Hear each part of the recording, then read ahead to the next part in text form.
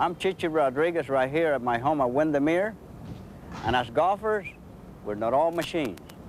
When you're not a machine, you will hit the ball into trouble. Arnold Palmer does it, Jack Nicklaus does it, Bussy Zeller does it, Litz Trevino does it, and I do it. But most of all, most of you do it more often than we do. So what I like to teach you is how to come out of trouble.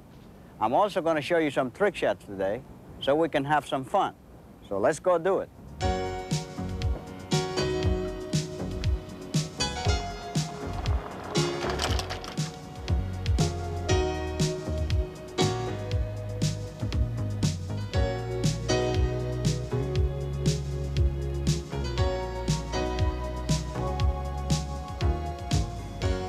Before I play a round of golf, I prepare myself mentally and physically. Why? Because if I'm prepared mentally, I'm going to have a good attitude. And if I prepare myself physically, I will not pull a muscle. I try to play every shot in my mind before I go to the golf course. That gives me a very positive attitude. When you have a positive attitude, you think well, you think positive. I try to get up very slowly in the morning. I try to drive my car very slowly to the golf course. I try to walk to the driving range very slowly. That slows down my tempo. And it makes me swing much slower and much better. When I get up in the morning, the first thing I do is I stretch. When you do stretching exercises, you're not going to pull a muscle when you're swinging. I also lift a lot of weights. And I recommend for you to go ahead and practice a lot. That way you make yourself a game plan. When you have a game plan, you're going to have a better day. Today, we're going to talk about how to get in and out of trouble. And you talk about being in trouble. I was playing one time with Homero Blancas. We were playing the Masters in Augusta, Georgia. The very last hole, Homero hits a slice, and the people were sitting there, and this lady was sitting down, and the ball came over and fell right on her brow, right under her blouse. Homero called me over. He wanted a ruling. He says, Chichi, what do I do? I say, play it. Well, he didn't want to play it. He just wanted to talk about it. But if you want to stay out of trouble, there's some certain basic things that you must follow. I follow 6 basics in golf. I have, first of all, the grip, ball alignment, posture, ball position, backswing, and follow through. Those are the 6 basics about the game. There's 4 types of grips that you can use. I use the overlapping grip. With the overlapping grip, what I do is I always put my thumb, with all the grips, you should always put your thumb on your left hand on top of the club, because that is what holds the club at the top of your backswing. Now, I put my little pinky on top of my forefinger of my left hand when I do grip. Now, if I'm going to put any pressure at all in the fingers, I make sure that I grip the club like it's a bird, and I have him in my hands, and I don't want to hurt him, but I don't want him to fly away. I don't grip the club very hard. But if I'm going to put any pressure at all, I'll do it with the 3 fingers, and I'll do it with the middle finger and the ring finger in your right hand. Don't put any other pressure with any other one of your fingers. That is the overlapping grip. Then you have the bottom grip, which is almost the same. All you do is take the pinky and drop it between the forefinger and the middle finger in your left hand. That's all you do different. Then you have the interlocking grip, which is the one that the great Jack Nicklaus used all his life. Jack gripped the club like that. That is the interlocking. You see, instead of having the pinky on top, you interlock it like that. Then you have the baseball grip, which is the one that made our Wall a player. Our Wall was a great player always, but when he changed to the baseball grip, that's when he became a better player. He actually made this the grip very famous. And Bob Rosberg got on it, and he played on it. He won the PGA. That's the 10-finger grip. You put every finger on the club. Any one of these grips might be good for you. But if you try one of them and it's not working just right for you, what you should do is go and see your PGA pro, and he will tell you which grip is better for you. Then you have ball position. The ball, with the driver especially, the ball should always be placed right off your left heel. Why? Because when you grip the driver is the club that you want the maximum distance with. You want to catch the ball at the upswing.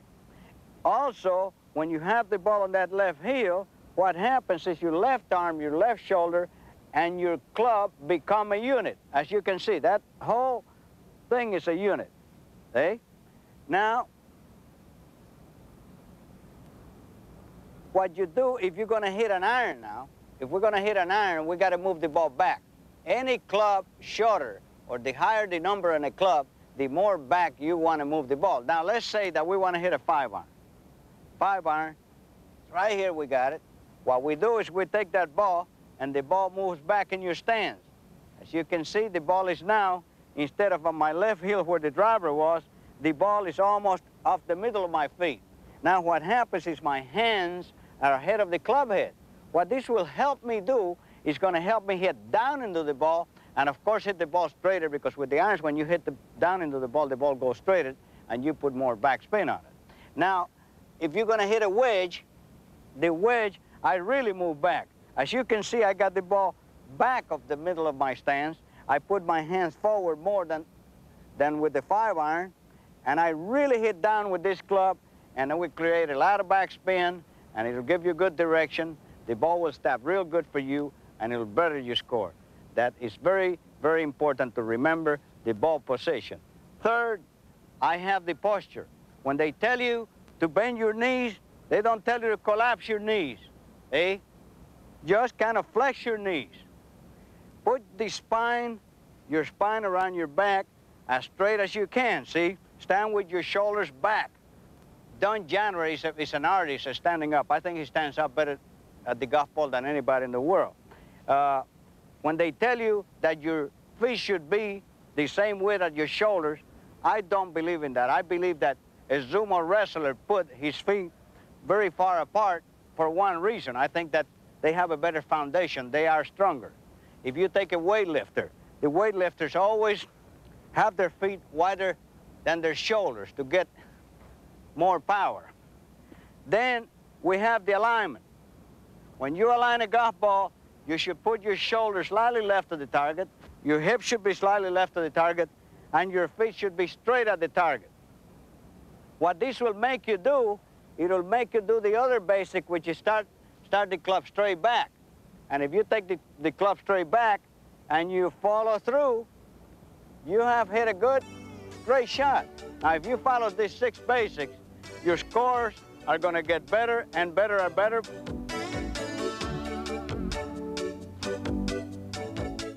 One of the ways to improve your game is to have more power, to hit the ball longer. But what causes power? See, mostly everything in life is a theory. My theory is that mass plus speed create power.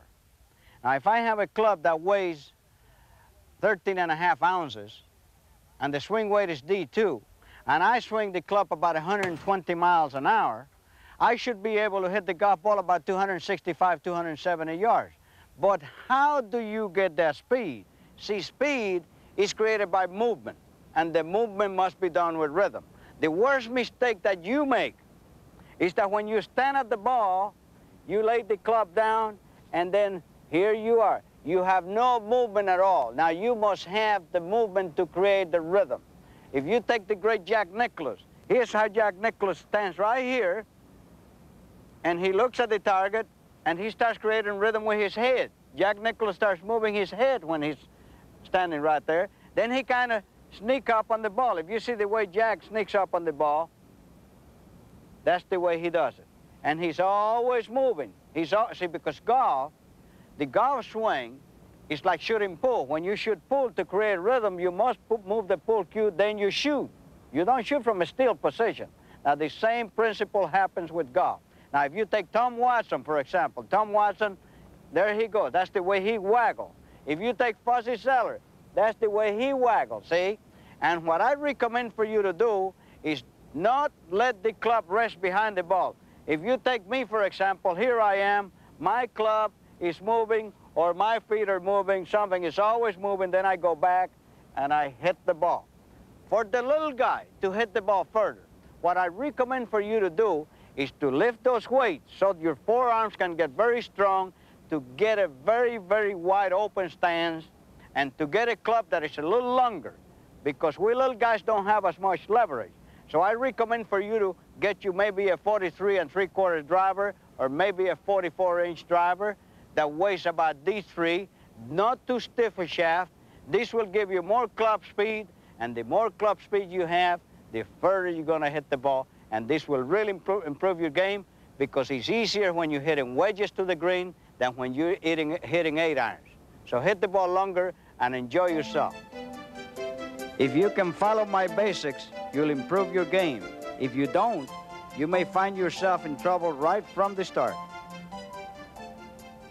Trouble shots, they start right on the tee. And how do you get into trouble? You get into trouble by slicing too much or hooking too much. Now, what causes a hook and what causes a slice? Let's show you the proper way on how to hit a straight shot. If you strike the ball from 6 o'clock to 12 o'clock, you will have a very, very straight shot. What causes a slice? You take the club on the outside, and then you come over the top, and you can see that the club goes across parallel, and you strike the ball at 5 o'clock to 11 o'clock, and that is what makes the ball slice.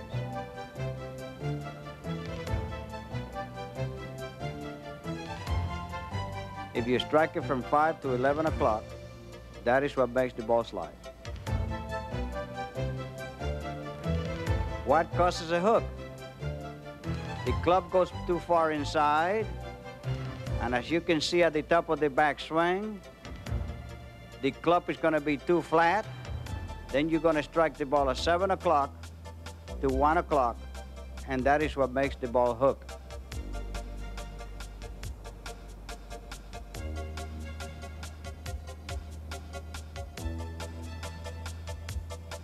If you strike it from 7 o'clock to 1 o'clock, the ball is going to hook. Now I'm going to try and hit a straight shot here. Here we go. Oh, but I hooked it. That's terrible. Now I'm really in trouble. But I know how to get out of there. So if I know how to get out of trouble, my game is always going to be good. You do the same. What a terrible lie. Arnold Palmer wouldn't have a lie like that. You talk about Arnold Palmer, how great that man really is. In 1962, I was playing the Denver Open. I came to the guardhouse, and the man says, "Do you have an identification?" This is a policeman now. I say, "Sir, I'm Chichi Rodriguez, the golf pro." He says to me, "You have an identification?" I says, "Sir, I'm Chichi Rodriguez, the golf pro." He says, "You have an identification?" I say, "Sir, I lied. I'm not Chichi Rodriguez, the pro. I'm Arnold Palmer's caddy." And he said, "Well, go on in." Now I lie like this. Don't try to be a hero out of here to start with. What you want to make sure you do here is you hit a nice shot where you can get into position of reaching the green on your next shot, because then maybe you can make a par. Now, when I have a situation like this, a terrible lie like this, the first thing I do is I look around to see if I have to stand on a golfer hole or stand on a fire ant hill, or maybe the ball is in there in a fire ant hill. If that is a fact, then you would get a free drop. Here's the appropriate USGA rule for this situation. See, the rules of golf were made to help you, not to hurt you. Now, actually, if this was an ant hill here, I would take a complete stand relief out of there, and then I would get a club length from there, which would give me a clear shot at the green. Now, these limbs here, it's illegal to push the limbs with your hands. You can't use your hands to better your lie. But with your feet and your body, you can actually, see what I'm going to do here.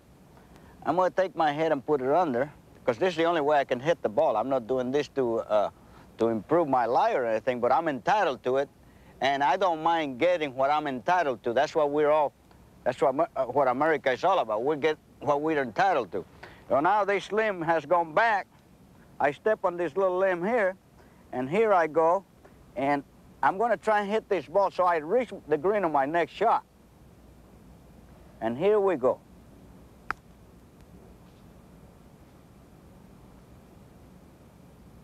I got it out. Now I can reach the green, and I can make a nice par. Now here's another terrible lie. Now why is a terrible lie? It's because this limb is on your way. Now most of you, your problem here is that you stand too straight.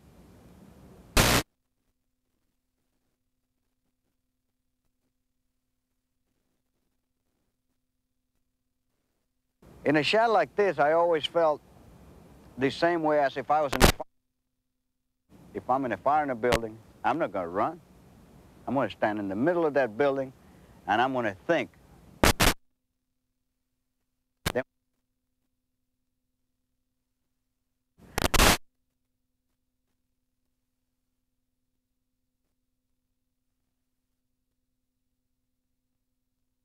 But I don't want to hit it left-handed. I'm going to still keep on checking which way I'm going to hit the shot.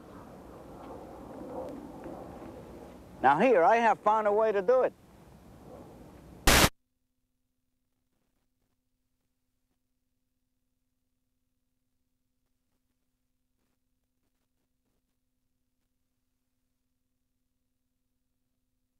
The loft of the club is going to decrease as I take the club back inside. So if I took, say, a 7-iron, the 7-iron would be like a 3-iron here, and I would hit the ball too low. I would probably fan it and leave it there. Now I'm going to put my left hand very strong position. I'm going to grip it with a real hook grip here, where I can see 4 knuckles in my left hand when I look.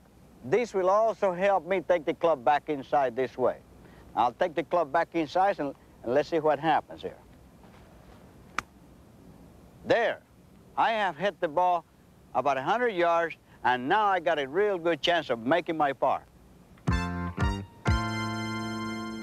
Now here we have 2 kinds of situations in the rough. One is a terrible lie, one is a good lie. The good lie, you go ahead and hit it just the same as if you were in the fairway. That's a very, very easy shot. Now the bad lie, the worst that you can do here is to use a long iron. Suppose that you had 175 yards to go.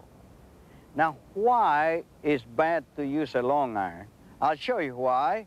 Because if you take this iron and you go through this grass like that, there's too much resistance. Now you take a wood and you do the same thing and it goes freely through. Why? Because the wood is wider on the bottom than the iron. So there's a lot of people that are very strong. They can take, Jack Nicklaus, for example, he used to could take a 4-iron from a lie like that and hit it 220 yards. But we, the guy that is not as strong as Jack, we got to find a way to do it. I take the 4 wood. I will not use the long iron. I aim an inch behind the ball. Don't try to hit the ball. If you're trying to hit the ball clean, what's going to happen is you're going to tap it. The ball is going to go between 35, 40, 50 feet. That's all it's going to go. So go ahead and aim an inch behind this ball and hit an inch behind, follow through. The ball will come out 175 yards. Now, if you do this, you will improve your game, and your strokes are going to be going down in your score. Now, if you get caught in a situation like this, study what your options are. First of all, I'm going to try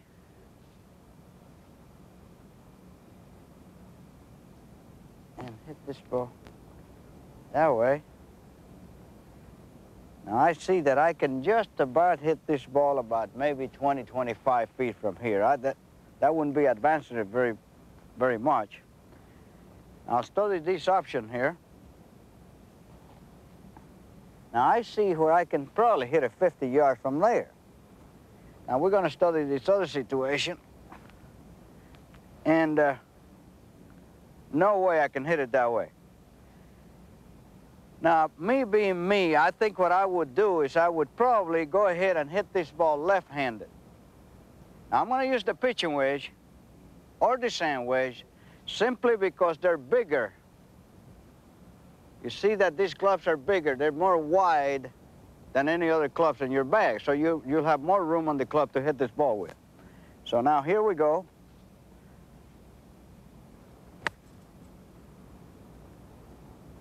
That was a good shot. Now, I have a chance of making my par, maybe even a birdie. Here we have a shot out of the hard pan. But how do you play a hard pan shot? Actually, what I do is I want to make sure that I don't hurt myself when I hit this shot. Now, you never know what's underneath this ball. It might be a rock, there might be a root. So what I do is, instead of playing suppose that I'm going to hit the wedge here. First of all, every club should be struck the same. You should try and pick the ball clean, because you won't hurt yourself if you pick this ball clean. If you hit down into the ball, chances are you might hurt your wrist. So I play my normal wedge shot. I move the ball back behind the middle of my feet, as you can see, and I put my hands forward. I hit down into the ball. But in this particular shot, I do the complete opposite. I move the ball forward, and I put my hands back. Now they're level with the club head. My hands are level with the club head.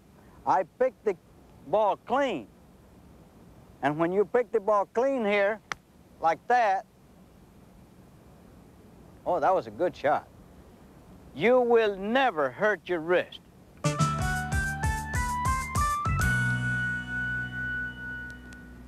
In this situation here, here's a shot that we might make a high score if we gamble and go through those threes. Now, what I recommend and what I would do here myself is pitch the ball out in the fairway so I don't get a high score, because if you hit one of those trees, you try and go through there, you hit one of those trees and the ball come back and hit you, now you got a two-shot penalty. And the ball might hit that tree and might go unplayable in another place. So I'll take this shot here and I'll put it back in the fairway. See, to me, golf has always been a sport that you play with 50% courage and 50% intelligence. But in this particular instance, this particular shot, I'm going to use 100% intelligence.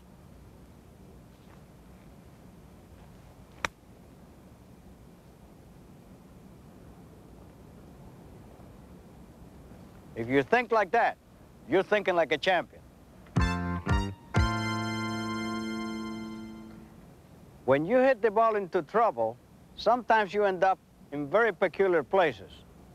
I'm in a very peculiar place right here, right now. And the problem that I face is that I have all these loose impediments around my ball. Now, I have to make sure that when I move those loose impediments, I don't move the ball. Because if the ball moves, you have a penalty coming. And since golf is a gentleman's game, it doesn't make any difference if somebody's seeing you or not. You're supposed to call the penalty against yourself.